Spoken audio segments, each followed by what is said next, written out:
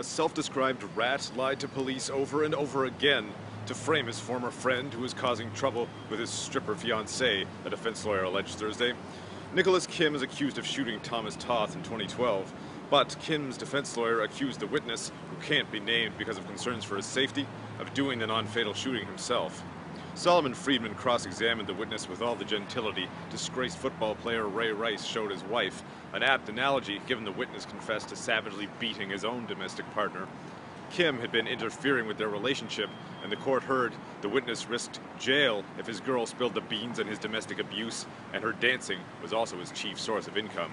The trial continues. Tony Spears, Sun News.